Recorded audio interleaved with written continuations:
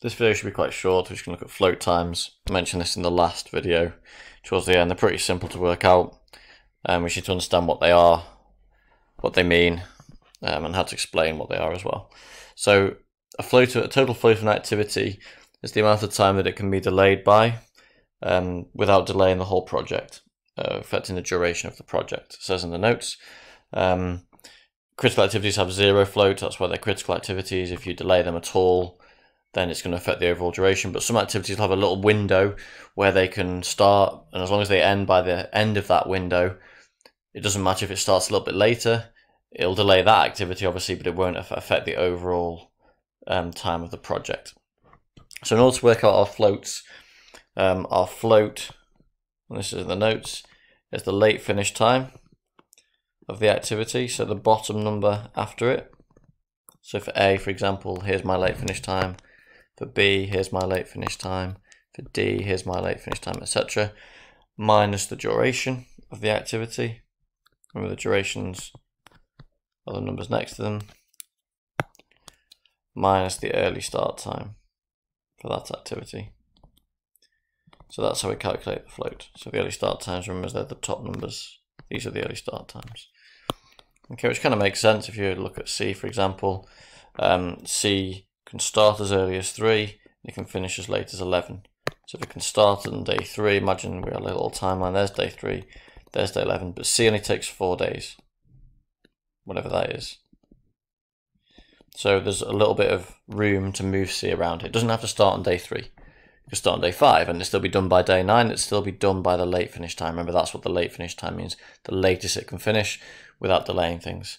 So I could delay C all the way up to day 7. As long as it starts before or on day 7, it'll still be done by 11. However, if I started on day 8, then that's going to have a knock-on effect, because that would then finish at 12, and then this is then affected, and that'll delay the rest of the project. But these are really quick to calculate, so we're just going to determine the float for all of these. So our floats, so we can have we'll have a little activity list and a little float list. We've got A to H, haven't we?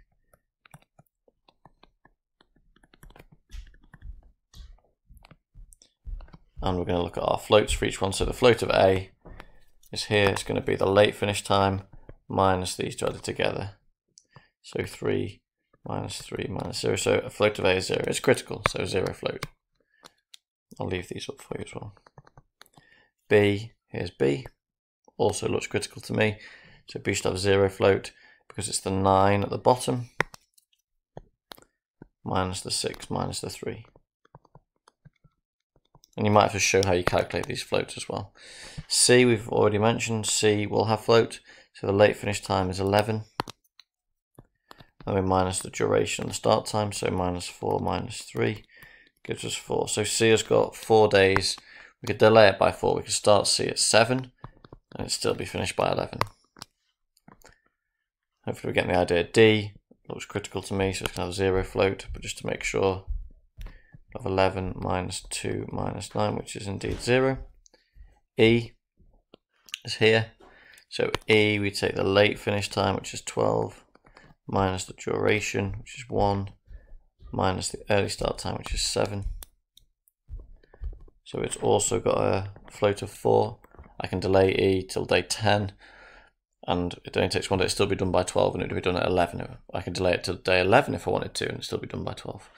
Etc. F, so for F we've got the 16 minus 4 minus 7,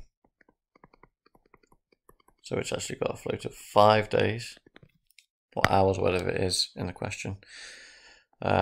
G has got, it's critical, isn't it? 16 minus 5 minus 11, late minus this, and then H, 16 minus 4 minus 9, which is 3. So H has 3 as its float time. Okay, so pretty simple to calculate. It should make sense. Float is the late finish time minus the duration and the early start time. And it's how much you can delay something by and not have to delay the whole project. And there's one more question which we're going to look at. There's number 2. Project's activity network is shown below. Find X, Y, and Z. List the critical activities. Calculate the float of E. So just 4 marks. Should be quite a quick question. So let's have a look at part A. So X, Y, and Z to start with. So where's X? So X is down here, isn't it? Okay, so remember to find our late finish times. We're working backwards from the activities after it. And we want to do the late finish time minus the duration. So 15 minus 12, which is 3. Same for the other one, which is 7. And we pick the smaller, don't know why I'm working in green. And we pick the smaller of those 2. Okay, so we'll pick the 3. So X equals 3. If you think about that, when you put your 3 in here, F takes 12, doesn't it? So this is going to have to be finished by 15. So 3 plus 12 is 15, and also 2 plus 12 is 14. So that makes sense too. Okay, this one, if this finished at 3 and this takes 4, this can finish a bit later, can't it? E has got some float, which is actually what we're going to work out later on. But yeah, to find our late finish time, look at the activities after the event. Remember, the events are the boxes, the activities are on the arcs. Late finish minus duration, pick the smaller one.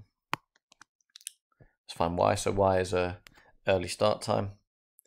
So remember, they're different. You want the activity beforehand, and you want to do the early start time plus the activity time. So 6 plus 4. There's no other activities going into this event.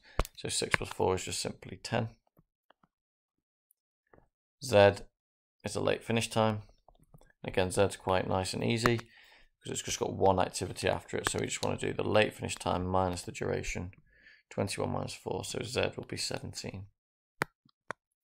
So Y was 10 and Z is 17. And everything's kind of sorted.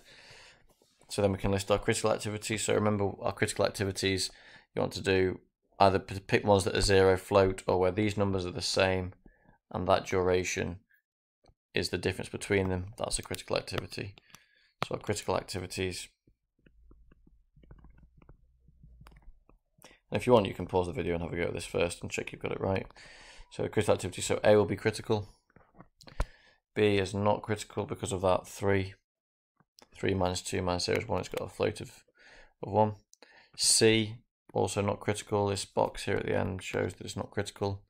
12 minus 4 minus 6 gives us 2, so it has float. D is critical. Numbers match, duration is 5. That's the difference between them. E is not critical, and we know that because of this as well. So E is not critical. F, also not critical. G, also not critical, the 10, 12. We can delay G, it'd be fine. H is critical, 11, 11, 17, 17, and 6 is the difference between them.